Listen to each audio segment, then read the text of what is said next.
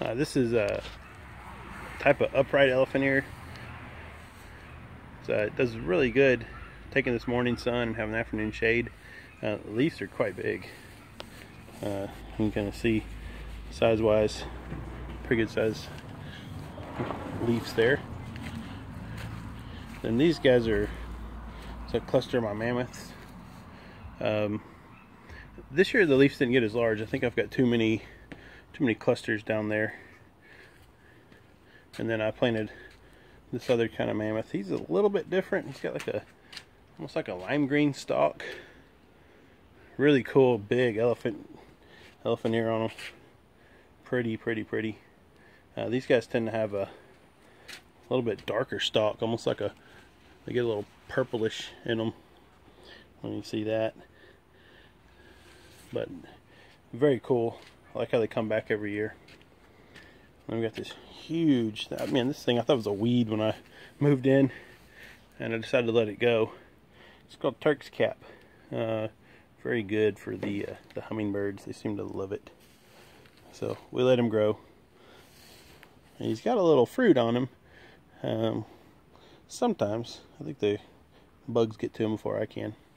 But I've tried it. It's kind of sweet, kind of grassy. And then here's our pink cannas. We got some new blooms. Most of them, they had a big bloom a month ago, and they look really cool through here. And so, but they do well. Then these are, whoa, here we go. Hey man, some giant red cannas. Really like these guys. They tend to be super happy over here. Only downside to them, man, high winds. It snaps them off. They're so top heavy. So we try to, I'll come in, I'll deadhead them. But we'll see how they do next year. But man, they've got a huge base on them. You don't know if you can see this thing. It's pretty big around compared to some of the other ones. So pretty massive canna. I like those. We've got a couple different bananas here. This guy, it's an ice cream banana. It's got kind of this bluish green stalk. And then this guy with this lime green. It's kind of ornamental banana. Again, I don't really know the type of it, but it's done pretty cool. Doing well.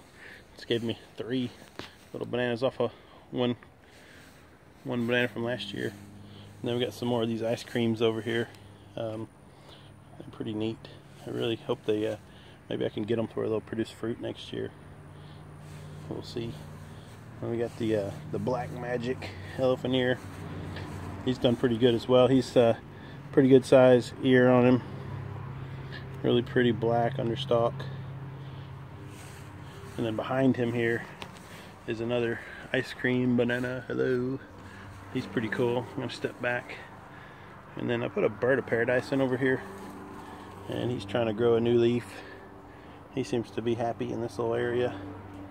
I put another one in the front of the house. It tended to burn him up. He did not like it over there.